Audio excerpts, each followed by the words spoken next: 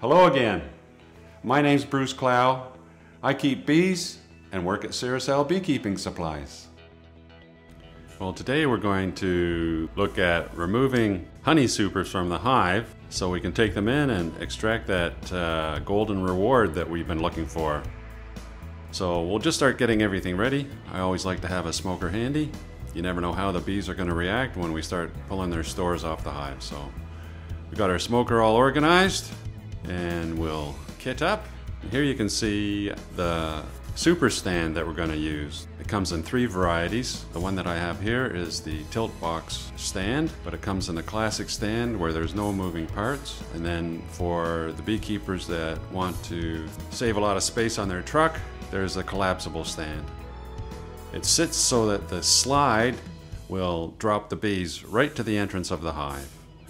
So we're not going to blow the bees so that they fill the atmosphere around the hive. Now we're going to be using a bee blower. Might not be the right thing for everyone. A lot of people would use bee escapes, and I did myself for many years. But the nice thing about a bee blower is that not only does it quickly remove the bees from the frames in the honey super, it also chills the bees so that they'll be a little bit dopey for a while, and it gives us an opportunity to get that box clean of the bees and hidden away before the bees really know what's happening. So here we are, we're loading that onto our super stand tilt tray, and we have our cordless bee blower. This is a nice little product that if you have a few hives, should do the job. If you got quite a few, you might want a petrol driven blower, but this one's just fine for a few hives.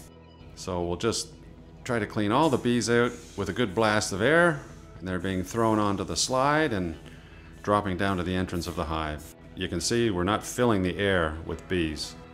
Okay, the bees gone. We quickly shift it to the wheelbarrow and we'll just cover it up so that we minimize the smell of honey in the environment. So there we are.